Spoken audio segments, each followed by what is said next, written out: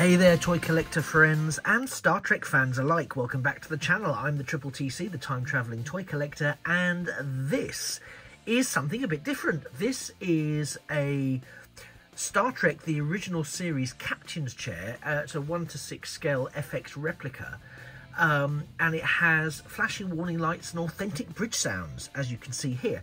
I got this for what I believe, and you can let me know if I'm right or wrong in the comments, is quite a good deal. I got it for less than 50 quid from Master Replicas. Master Replicas were having a bit of a flash drop. You know that some of you will know Master Replicas is a company that's picked up a lot of the Eagle Moss stock that was floating around in containers waiting to be housed or homed and then sold on following their collapse. And this possibly was picked up by them along the way. A little bit of box damage there, but can't quite see it. I'm gonna tilt up slightly. Yeah, you can just about see it there. It's nothing drastic, but I'm just conscious of it. But yeah, this is a replica of the first captain's chair, so Captain Pike / Captain Kirk, from the bridge of the USS Enterprise. And it's a 1:6 scale replica size. And I picked it up. They were doing a spot. Now, it wasn't something that usually sort of thing I'd get my hands on, to be fair. I'll just turn it this way so you can see what the box looks like on this side. There's not a huge amount to show you on this. This is clearly a figure. I haven't got the figure. I've only got the chair. I don't know why I bought it. I think it was a criminal dose of FOMO, if I'm brutally honest with you. But that's fine. That's allowable. I'll allow myself a moment of that. And here, I'll show you the back of the box now. It's quite hefty, so I'm going to keep it sort of there until I take the product out. But yeah, so you can see it's got its base in that lovely colour scheme we're accustomed to for the original USS Enterprise bridge. And it's got panels on the sides, and they light up and they make noises. You know, what's not to love? Something that lights up and make noises. I'm there immediately, loving it. And it says here it's scaled for QMX's Star Trek figures. I'm not familiar with those figures. I don't really collect. Latterly, I don't collect Star Trek figures. I had a couple many years ago, the back end of the 80s, and I had a couple the back end of the 70s, which were the Star Trek the motion picture action figures, which were sort of the standard, I think 3 3/4 inch figures, which only had arm, like shoulder articulation in terms of forwards and back, same with hip, and if you're lucky, a bit of head rotation, but not a lot else, and no accessories, etc. But this it just really caught my eye on the website. Now, I have had a couple of conversations with people subsequently who say that they've also released an Enterprise D chair. I don't know if they've released any others, and I'm now in that horrible position of thinking, well, I don't know whether or not I need to collect these and have them as a display option, or I need to actually just go, yeah, this was really nice, but I'm moving on. I'm not keeping it, or I'm keeping it as a one-off luxury product that I've treated myself to. But as I say, that apparently, according to the website, the retail price was something like 160, 170 quid. But they were selling it for less than 50. So I thought, well, actually, you know what? That looks to me like a deal. I did what I usually do at this point, and I checked online auction sites, and to be fair, they did appear to be up around the 100, ranging from 100 to 200 pounds worth of resale value on the secondary market. Again, not looking to resale it. I was only looking purely so I could make a decision as to whether or not this was value for money. Because sometimes you see people, not suggesting that Master Replicas do this, but you sometimes see shops or online stores saying massive price slash, and it's only this, and then you look online and you can get it for less. or you can get it for the same from a more reputable store, possibly. And I like to be sure. As I say, Master Replicas so far have been fantastic with what I've been able to get from them. So I wasn't doubting the product or the quality of the product. I was just checking to see whether 50 quid seemed like a good deal. And I have to say, it seemed like a good deal at the time of purchase. And it came pretty quickly, so I'm really pleased that I now have it in hand. You've seen the front, you've seen the back. These are the different sound settings: bridge operations, shipwide announcement, view screen scanning, and red alert. And as I say, it has some flexibility. You can plug it in using a USB cord, which interestingly is not included, but most of us have those anyway now. I think, however, if I was paying upwards of 150 quid for this, I would want a USB mini plug cord included, because that's just, you know, standard. It's easy. However, 3 AA batteries are also an option, and they're also not included, but that's not that uncommon. And those I have, so those I can put into this. So let me crack it out and let's have a look at what this really looks like in the flesh. Okay, so here it is out of the oh yeah, sorry, Optimus doesn't need to be in there, but you know, the Autobots don't usually get thrones and things, so I thought it'd be quite nice if he actually had somewhere to sit. So yeah, so here we have the captain's seat. It does come with some very basic instructions on how to put the batteries in, which I'll show you in a second. I'll show you where they go. I won't bore you with how to put batteries in. I think you'll probably know how to do that. It's a very nice replica. It has its own very solid, very sturdy base there, as you can see. Then has that sort of rotating bracket there, which enables the chair to turn around and face you. I'm going to go a little bit hands-free now as we go slightly higher up. Not hands-free, hands-on, to give you a bit of an aerial shot. So you can see here that it is actually, I hope you can see that, it's soft. It's a soft fabric chair. It's very nice with this sort of wooden effect. What do we call them? Armrests, yeah.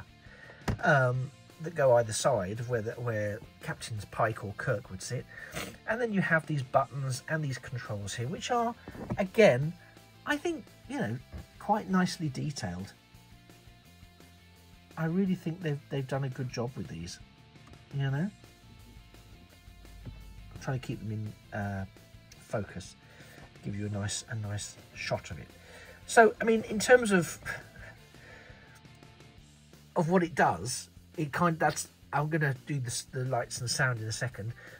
As a disclaimer, I don't own the copyright for the lights and the sound. Well, lights, can you own copyright for lights? Probably. But for sound, no. This is the sound chip that's in the toy, so, or the display model, if you'd rather call it a display model. But I'll keep it up here just to show you. But yeah, it's a very nicely presented piece. It's the sort of thing that, again, as I say, I would never have entertained it at its sort of stock price, but thanks to the sale, I'd pick it up. Would I pick up one for each of the other starships? Well, I think we all know the answer to that is yes, I would. But that doesn't necessarily mean that I should. So I'm going to do some research and find out if there are more. If any of you are aware of there being more, could you please drop a comment down below and let me know, maybe with a link to where I can get them from, or look at them at the very least. That would be much appreciated. Whilst you're doing that, if you don't currently subscribe to the channel, it would be amazing if you would do. I'm trying to get to my next subscriber target. So if everyone who watches this video or who's clicked on this video could click on subscribe, it's free. There's no obligation to purchase anything or pay anything. It's absolutely free, and it just really, really helps me. It's a small click for you and a massive boost for the channel. And whilst you're there, maybe like the video as well. So I'll quickly wait for you to do that. Thank you very much. I'll assume you've now done it. That's great. I'll now show you what these do. So we've got the, as I say, we've got the paneling on the sides of the arms of the chair there. The button is this one here, and this is what happens when you press it.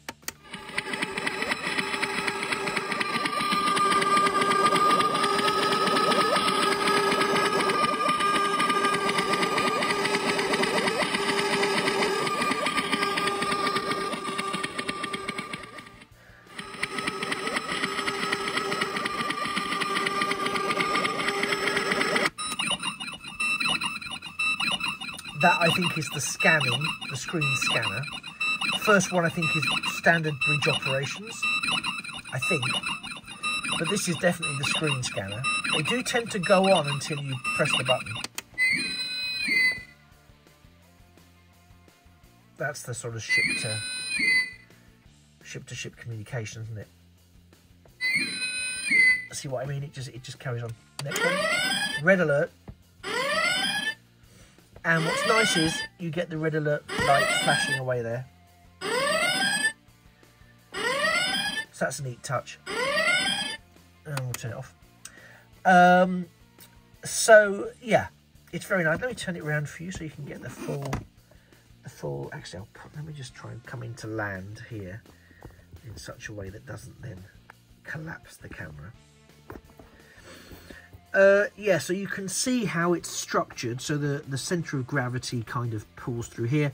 We've got this block at the front, and the rotating column is here. But we'll move it around a bit so you can see the sort of the rear profile of the chair. There's not a huge amount to comment on. The back is harder, but it's still covered in the same material as the front of the chair. You can see here that there is a volume up and I hope you can see that there is a volume up and down control. I sort of had it in the mid-range. I'm not going to do all the different volumes for you to check. You know what louder is and quieter is. As I say, mine was mostly in the middle.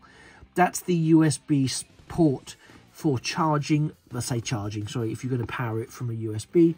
Otherwise, the batteries, unsurprisingly, fit into a compartment in the base here.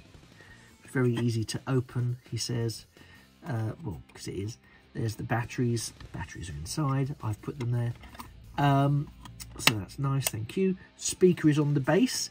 So again, if you are having this on display and you want to occasionally have it turned on to entertain your dinner guests, or you're having a Star Trek watch along night, all of those things sound fantastic, then bear in mind that it will be muffled depending on how you are standing this.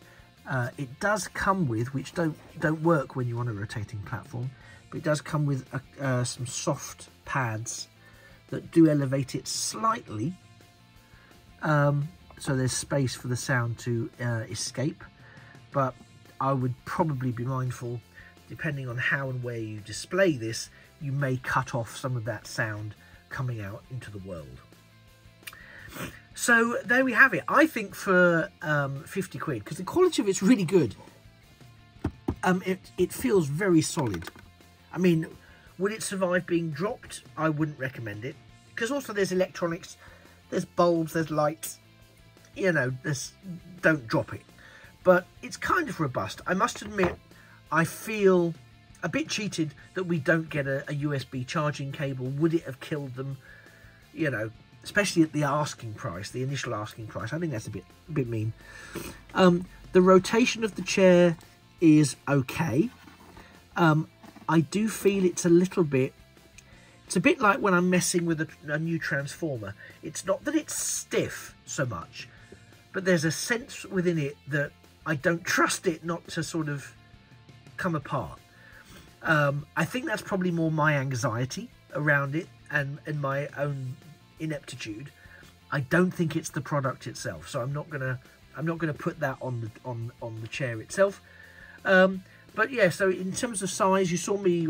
I had the Rise of the Beast Optimus Prime sitting there right at the start.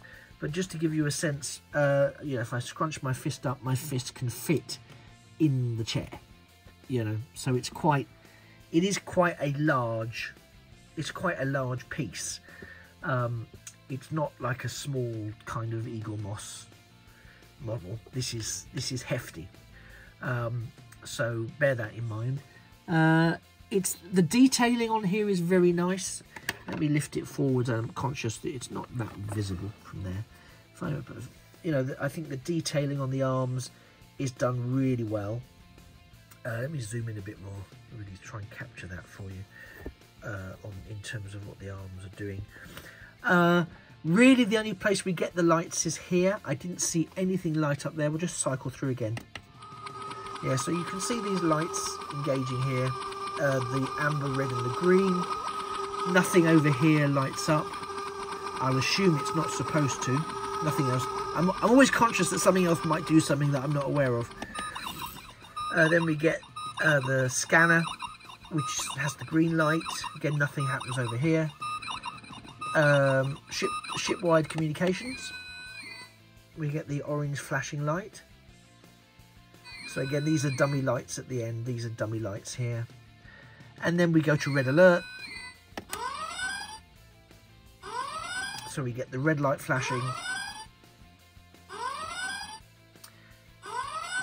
And there you have it. So it's, I mean, these switches were very nice. Maybe they could have mixed it up a bit by having some depressed the other way. But again, I'm just being super picky. It's very reminiscent to me of some of the detailing you get on the Eaglemoss TARDIS consoles collection. In terms of the quality of the... that sounds like it's a backhanded compliment. It's not meant to be. The quality of the elements on the console reminds me a bit of that. So there's some really... It's quite good detailing. But does it stand up to an awful lot of scrutiny? Well, perhaps not. I can't tell you, because I'm not that much of an aficionado, whether these are screen accurate. And to be honest, I'm not entirely sure that the screen accuracy would have been viable, because I'm pretty sure that some of the panels changed from season to season or episode to episode. So, you know, I think that might be a misleading suggestion. But it's a lot of fun. It's a lot of fun, and it was, I mean, don't get me wrong, £50, still quite a lot of money. But it's a lot less than 160. So, you know, with a saving of around £110, I'm going to take that. I'm going to take that saving, especially when it sort of bore out when you look at this on the secondary market. You know, it was still going for, and by all means check it out if you're not sure. I don't know if you've got one of these in your collection. As I say, it certainly was not something that was on my radar. So if you are aware of others in the range, do please drop me a comment or drop a link down below to help me find them, and I'll make my own decision about whether or not I fancy adding to this collection. If you've never seen them before either, then maybe this has helped you decide that you never want to see them ever again. Fair enough. Or that actually this is something that how have you survived without this in your life? Goodness knows. In which case, please do drop a like either way to the video itself, and a subscription to the channel, as I mentioned before, completely free, and it means the world to me. So thank you very, very much. So this has been the 1:6 scale model of the Enterprise Captain's Chair, as produced by, let me get their name, QMX Master Series. Never heard of them. Very excited to look into them a bit more. You've been a fantastic audience. I've been the Time Travelling Toy Collector, and it just remains for me to say that I hope I'll see you in a future video. There are more Star Trek things to explore on the channel, such as starships, star bases, and similar. And if you're into Transformers or Doctor Who or Battlestar Galactica or anything like that, have a little look around. You might find something of interest. Either way, I hope to see you in a future video, and it just remains for me to say that a thing of beauty, and this actually is really nice, truly is a toy forever. Take care, and one to beam up.